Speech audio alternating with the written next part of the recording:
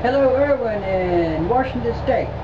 I was able to get your FatBoy roughed in today, so I'm a little bit ahead of schedule. I like getting that way. So what I'm going to do is I'm going to do a sound test on it in the roughed in state.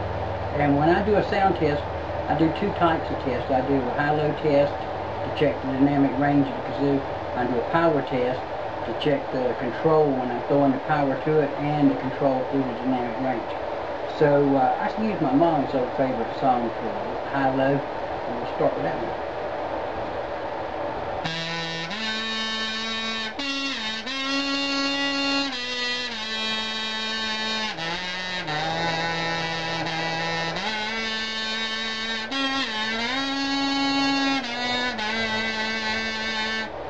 Beautiful dynamic range, great control.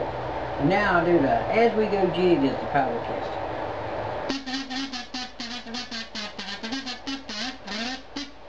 A lot of power and great control when you put the power to it.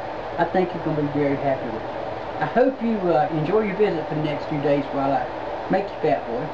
Now this first video is just going to have a couple of still pictures in it because all I've done was cut out a couple of rectangles of wood and drill some holes. Now the second video will be the longest one of the three that I'll make, and it will show it now being smoothed into the shape of the former FatBoy Kazoo. And I'll start doing that Monday morning. I got a little bit ahead. I thought I would have to wait till Monday to rough it in, but things went real well this afternoon in the workshop, and I was able to get it roughed in. Alright, you take care of yourself. I hope you enjoy your visit half as much as I enjoy making your kazoo, and I'll be a happy camper. And I'll see you in the next update video.